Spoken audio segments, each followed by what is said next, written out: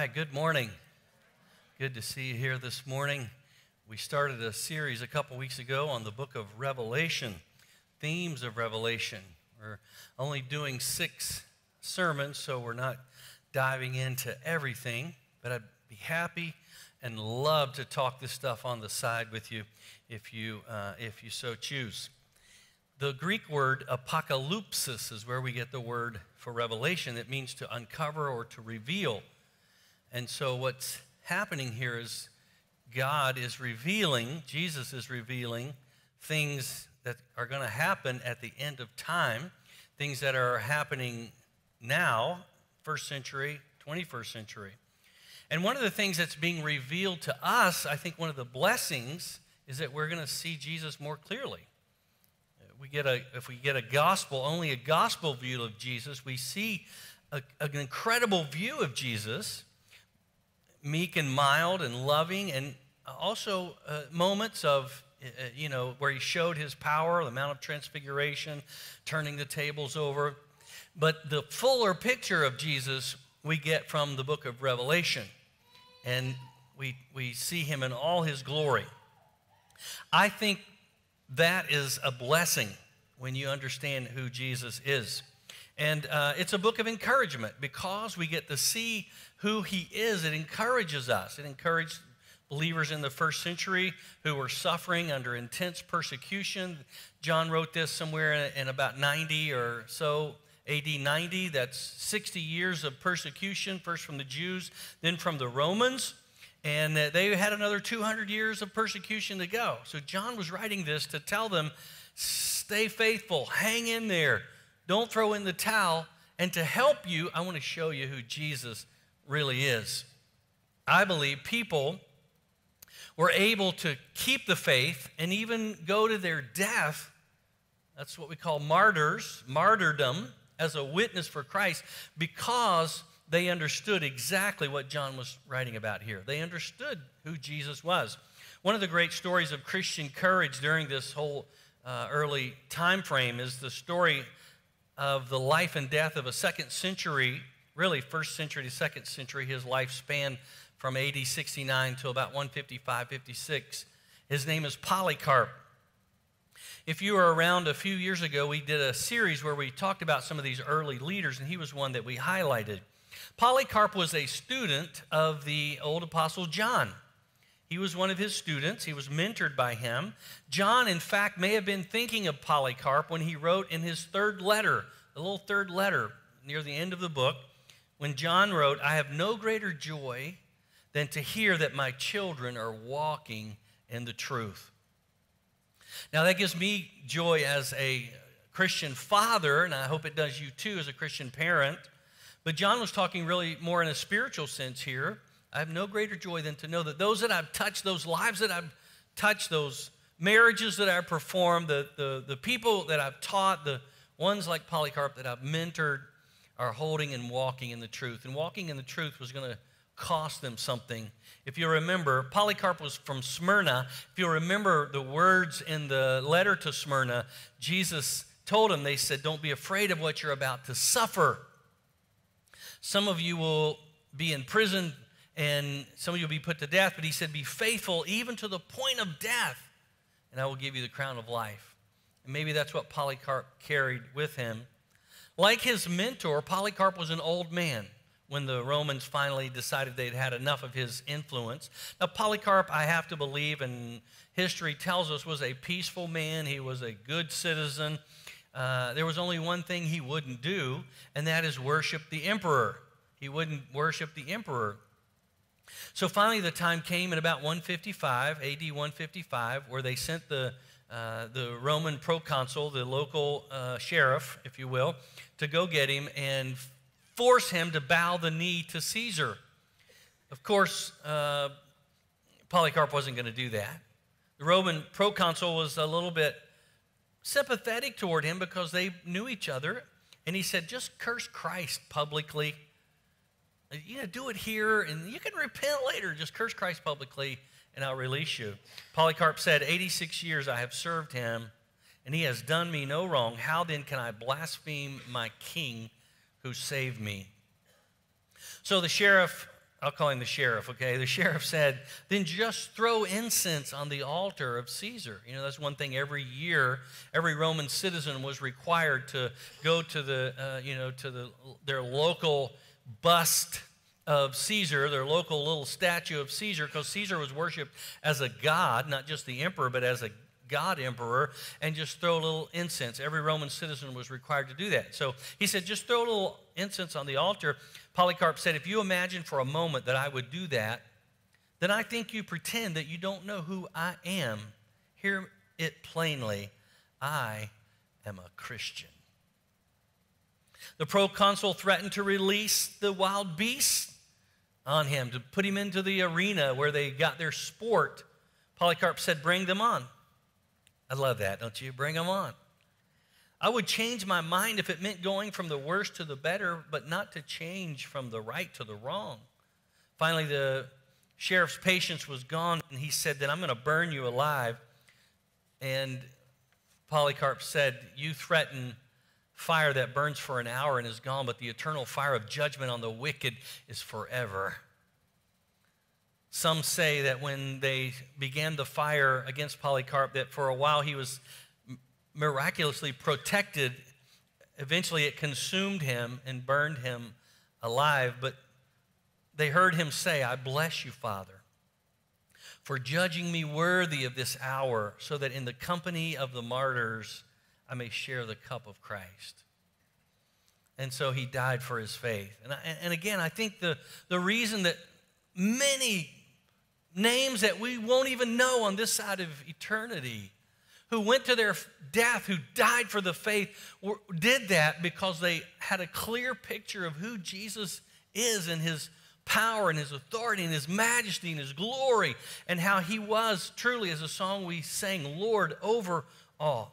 I want you to see the big picture here. This letter, I want you to see it in the big picture, was written to encourage the believers of that time.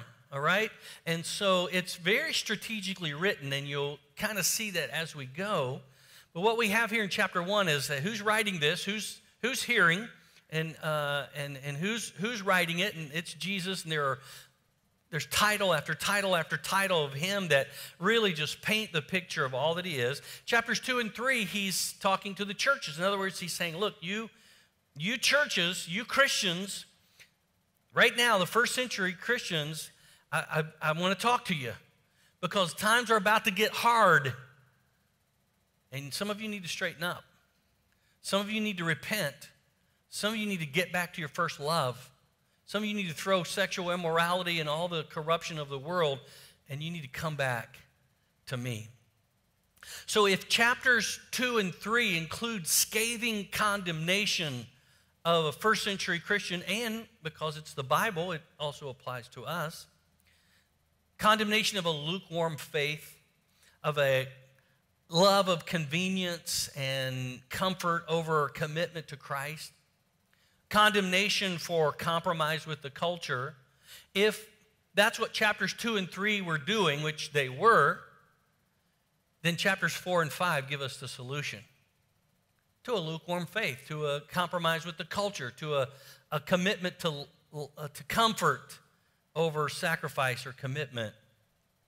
And it's the same solution as today if you're compromising with the culture, if you have a lukewarm faith.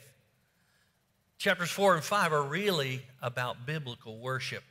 It's about biblical worship. I'm not talking about gathering in church for an hour on Sunday and checking the box saying I did my worship time for the week. I'm talking about a life-encompassing life of worship. Biblical worship, what is it? Tim Keller, a preacher in New York City, defines it this way, and I like this definition. It is seeing what God is worth and giving him what he's worth. That's what biblical worship is.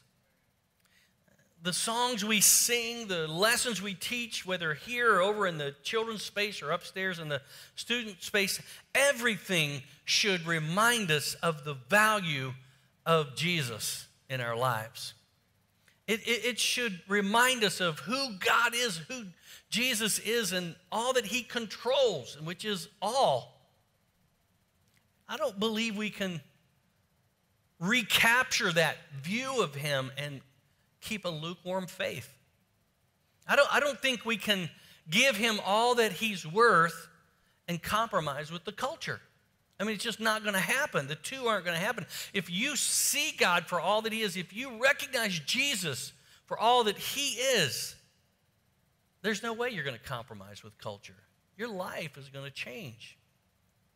What we have here, unfortunately, in our world today, in 21st century America, and maybe 21st century Earth, is a Christian view in life for so many who undervalue what God is worth. They undervalue the worth of Jesus. And so we walk around with this fear and anxiety, and we don't really try anything too risky because, we don't want to upset people. We don't want to rock the boat. We don't want to get into trouble because we've lost how precious and how valuable Jesus really is. News story several years ago told the story of a young man named Dakota Guerin. He was charged with stealing a rare coin collection from this older lady in Portland, Oregon. And not long after, he had been coming in to do some work for her, and not long after he had finished and was gone, she noticed the collection was gone, but she didn't realize it was him because a lot of people had been in and out of her house. And they were rare and valuable coins.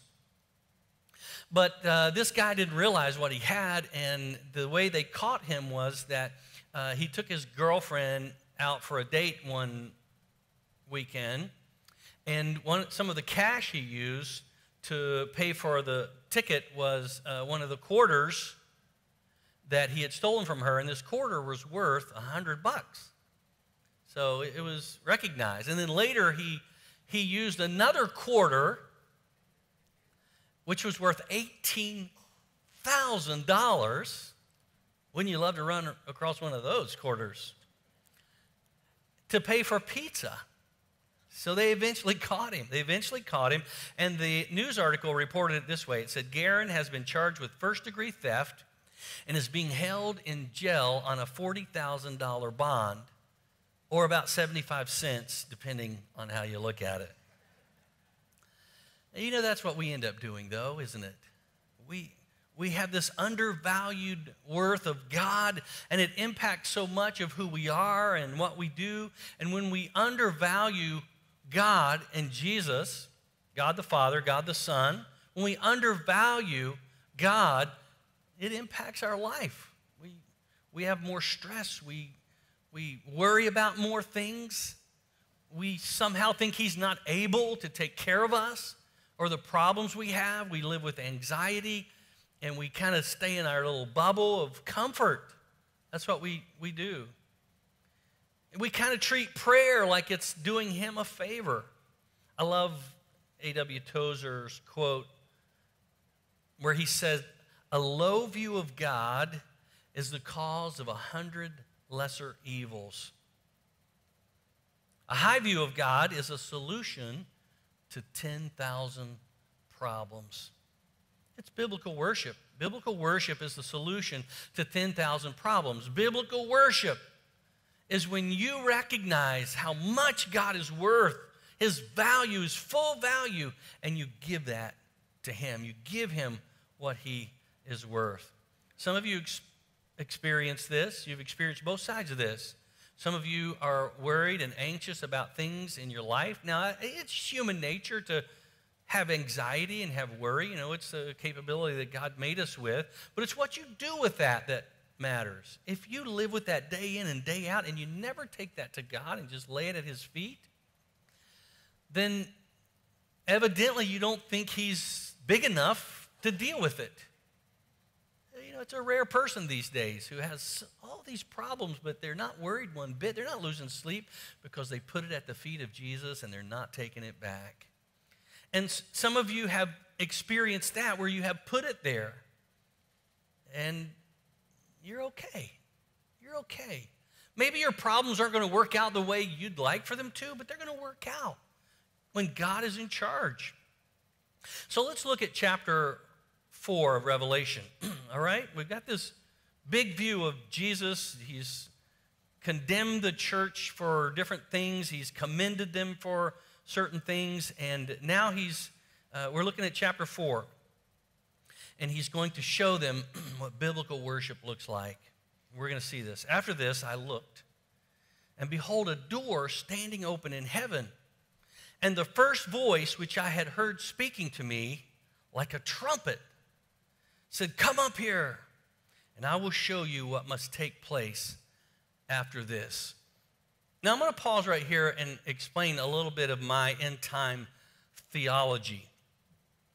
And the reason I'm doing this is because I think the one major view of a lot of people in Christianity is the view I want to talk about, but I want to tell you I'm not of that view. And it's called, this eschatology is the word. Eschaton means the end time.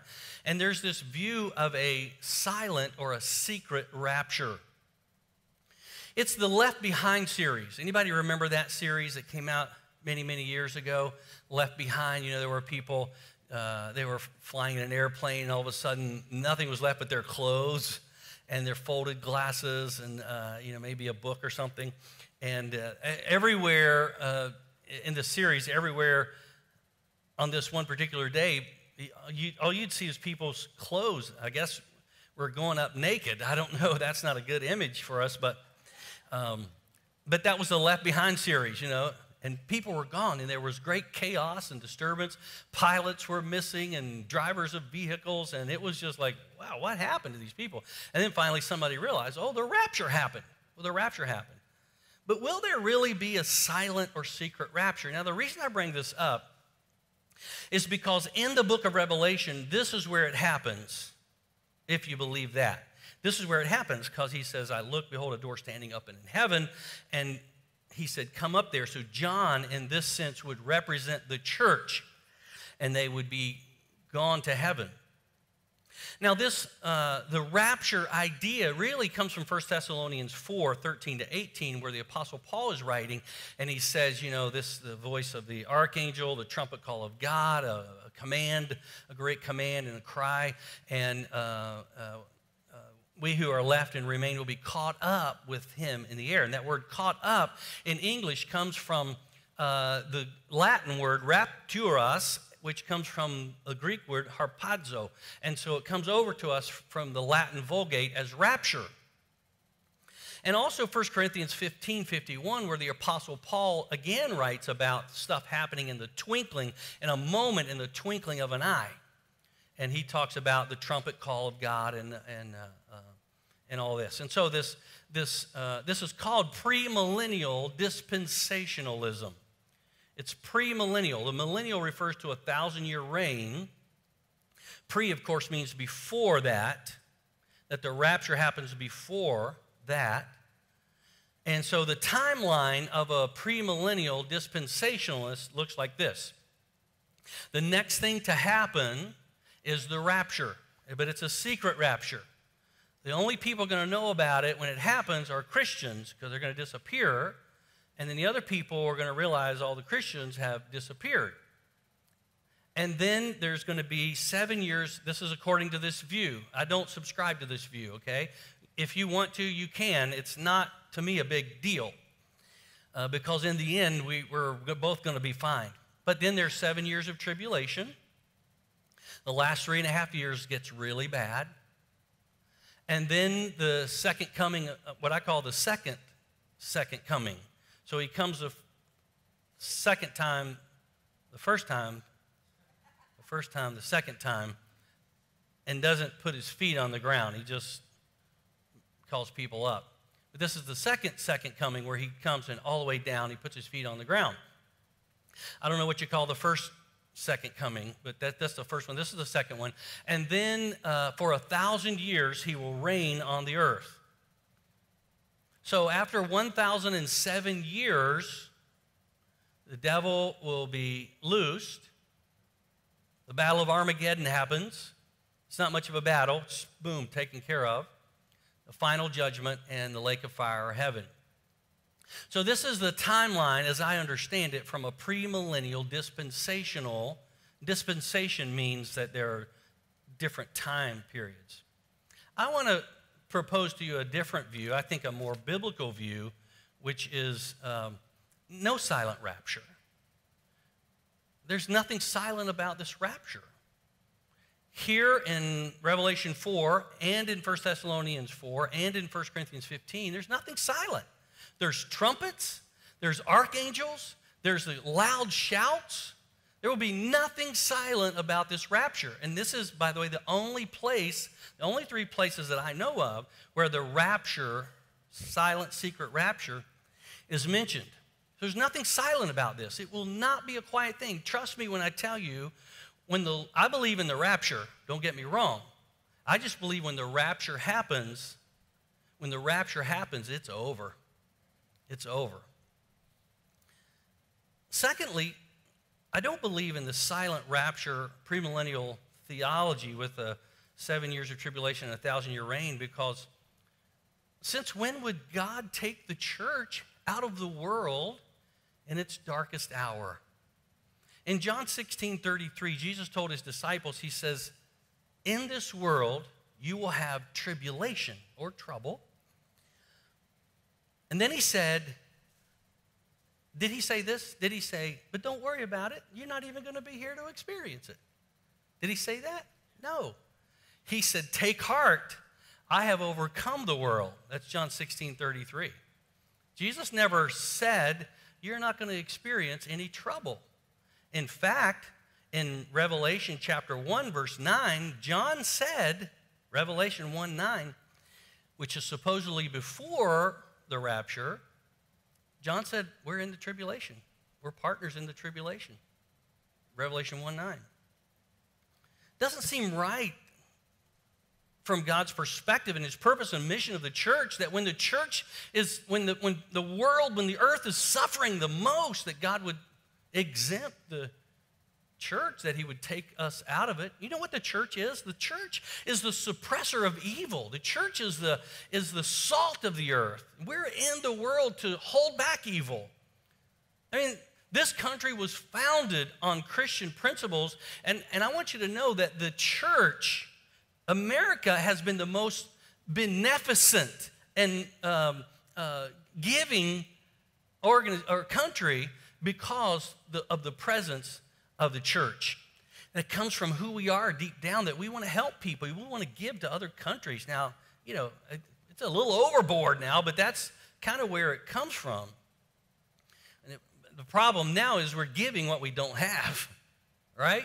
Giving money we don't have. I don't think God would take the church out of the world in the darkest hour. Thirdly, this view provides for people to have a second chance after the second coming of Christ. You know, once people look around and notice all the Christians are gone, and it's either going to make them very happy or very sad. And if they have squandered their life, what do you think you're going to do during that 7-year tribulation? They're going to get right.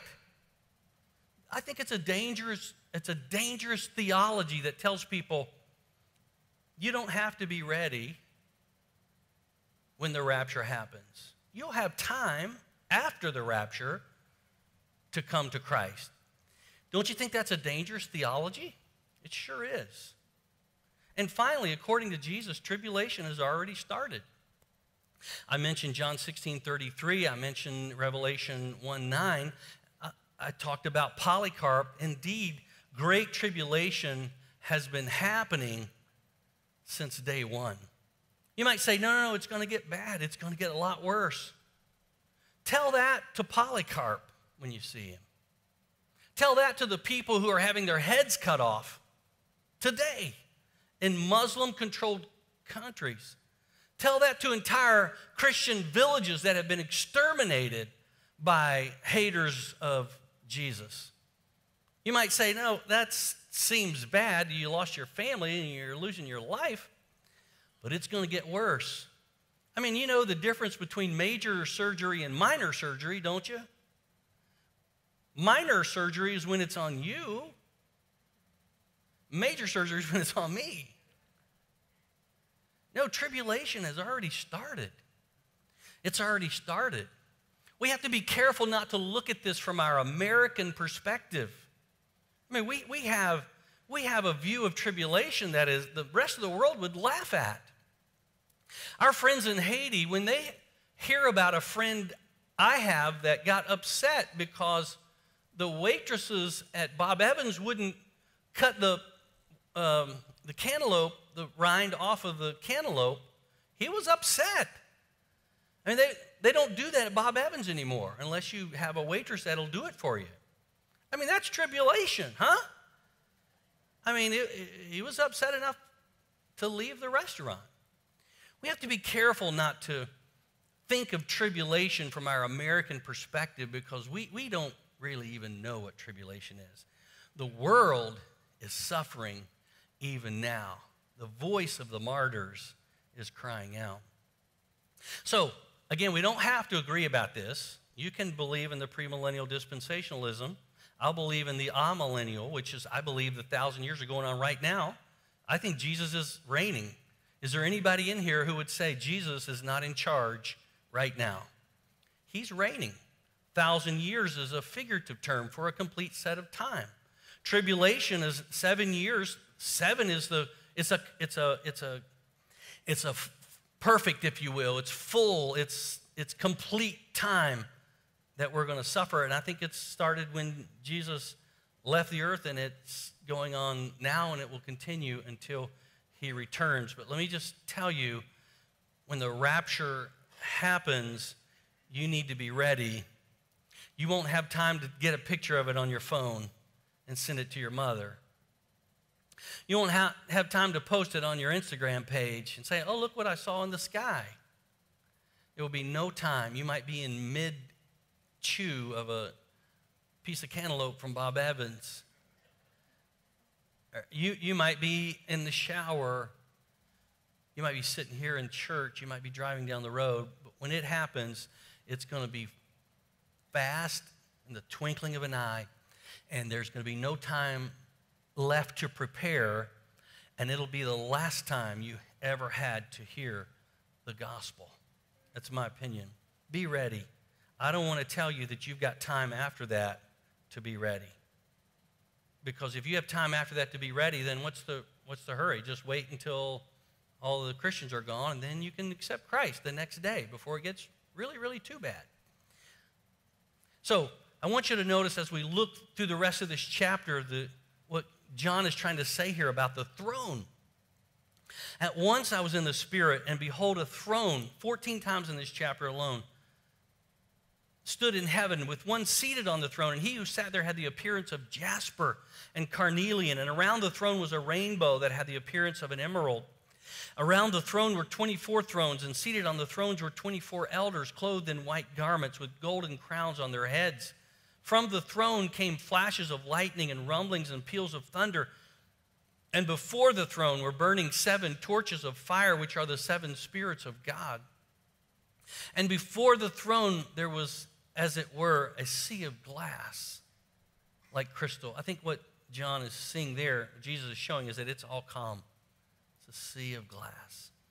And around the throne, on each side of the throne, are 4 living creatures full of eyes in front and behind. The first living creature like a lion, the second living creature like an ox, the third living creature with the face of a man, and the fourth living creature like an eagle in flight. And the 4 living creatures, each of them with 6 wings, are full of eyes all around and within. And day and night they never cease to say, holy, holy, holy is the Lord God Almighty, who was and is to come. Now, before I finish this chapter, I want to answer some questions from this chapter. First of all, who was on the throne? I don't think there's any doubt this is God the Father. The sights, the sounds, the colors, everything that John is experiencing here is just overwhelming to his first century language. I mean, he's like, I don't even know how to describe this. He uses the word like. It was like this, and it was like that, and it was like this. And so this is God the Father, and I want to tell you, this is the bedrock of Christian theology, that there is a throne in heaven, and God is sitting on it. Amen? That's the bedrock of what we believe, that there's a God in heaven, and God the Father is sitting on it. Who are the 24 elders? most likely, as I said earlier a couple sermons ago, talking about the numbers, this is the complete church of God. Old Testament, New Testament, 12 tribes, 12 disciples, 12 apostles, rather. This is the complete redeemed God, people of God. And I want you to notice they're wearing crowns too, but their crowns, the Greek word here is Stephanos. It's not diadem. Stephanos was a crown made of laurel wreaths and vines, like a victor for a race would wear. And I want you to notice here at the end, they're going to throw those down. All their trophies and crowns they're throwing down, and we all will.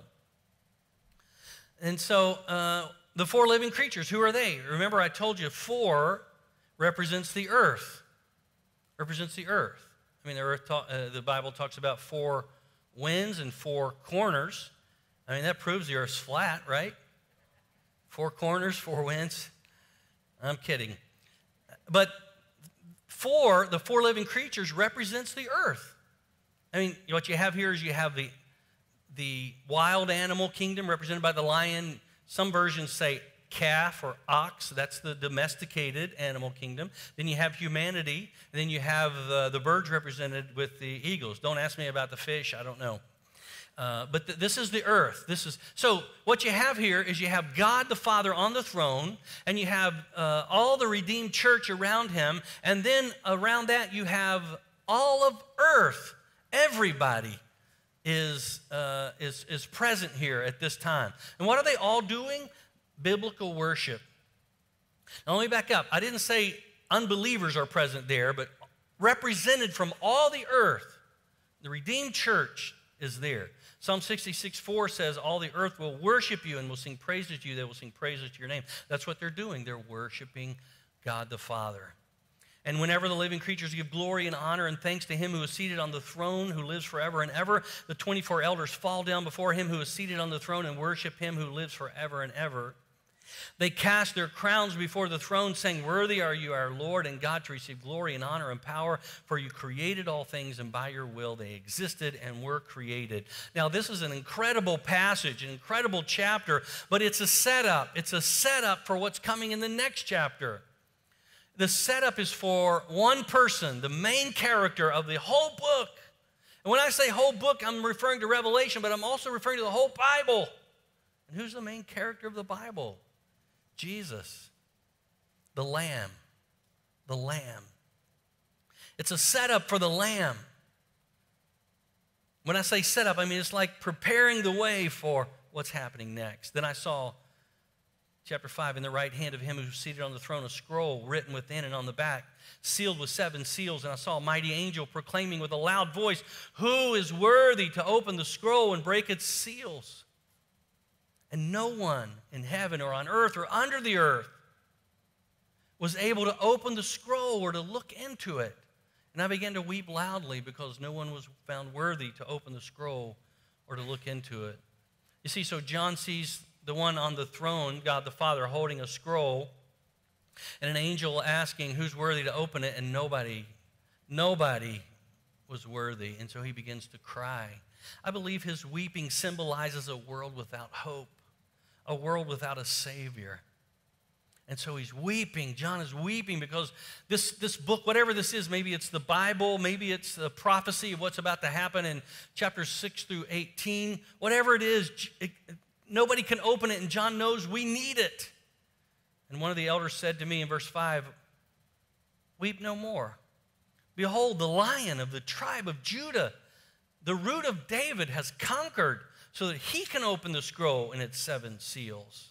And we're going to talk about these 7 seals next week. So the elder tells John, says, don't worry, don't cry. There is one who can open this. There's one who's worthy. It's the Lion of Judah. And I saw between the throne with the 4 living creatures and the elders a lamb standing as if slain, having 7 horns and 7 eyes, which are the 7 spirits of God sent out into all the earth. So John hears from the elder, hey, there is one worthy, he's the lion, and he turns to look at this lion, the king of the jungle, the mightiest of all beasts, but instead of seeing a lion, he sees a a lamb, the most vulnerable of animals. And not only is it a lamb, but it's got blood stains on him. He's somehow looking wounded. By the way, I think this is evidence that when you see Jesus in heaven, he will still bear the marks of the cross. I believe, according to this, when we see Jesus, our Lord, our Savior, he will still bear the marks of Calvary. And I think on purpose, so that you and I will never, ever forget the price he paid for us. And so here he sees this lion who's a lamb, the lion and the lamb. When John the Baptizer saw Jesus coming, he said, "Behold, the Lamb of God who takes away the sin of the world." This title for Jesus, Lamb, is the most popular title for Jesus throughout the rest of this book. It's used 31 times. He's the Lamb. That's the way he's referred to. And verse 7 says he came and he took the book out of the right hand of him who sat on the throne. I think when this happened, this is like a scene, I don't know, maybe you've seen some shows where the climax is building and no one is able, and yet at the very end, at the very last moment, the hero walks in and saves the day. And what happened after Jesus did this was that worship erupted. The place erupted. It was like incredible. The scene in heaven, because Jesus confidently, the Lion of the tribe of Judah, the Lamb who was slain before the foundation of the world, walks up and takes the scroll with confidence, saying, "I'll open it, because I've been given all dominion, all power, and authority by the one who's handing me the scroll." So now I want to end this service in this way. I want us to finish out this chapter as kind of a responsive reading, all right? Would you stand with me? And I want you to read where it says church. I'll read that with you. And I'm going to read where it says leader. And we'll kind of recreate this scene, all right? The scene of worship to the Lamb. And so here we go. And when he had taken the scroll, the 4 living creatures and the 24 elders fell down before the Lamb, each holding a harp and golden bowls full of incense, which are the prayers of the saints. And they sang a new song, saying,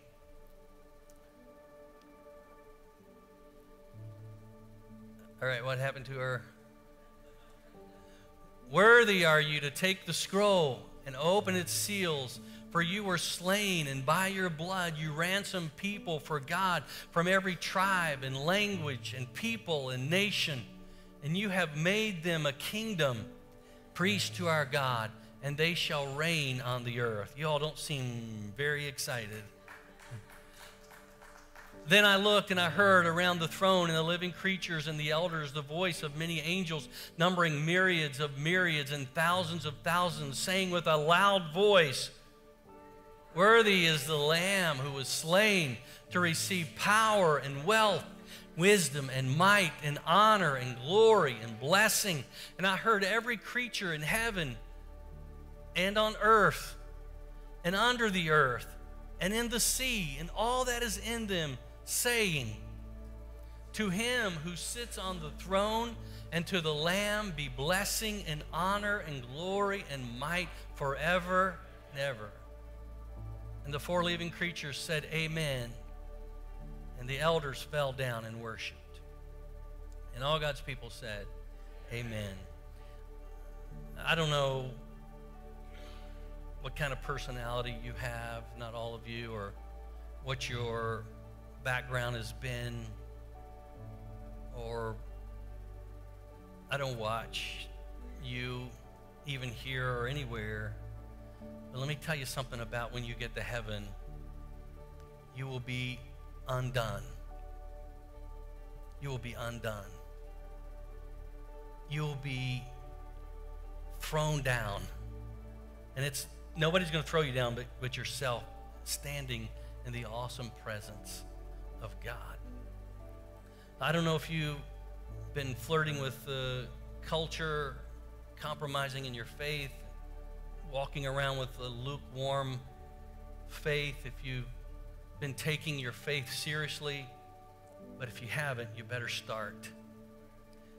Whether you're premillennial, amillennial, or panmillennial, it'll all pan out in the end. And you can be any of those. Doesn't matter. The next thing to happen is the rapture of God's people. And you need to be ready. And it might happen today, it might happen tomorrow, it might not happen in our lifetime, but it could happen today. Let's be ready.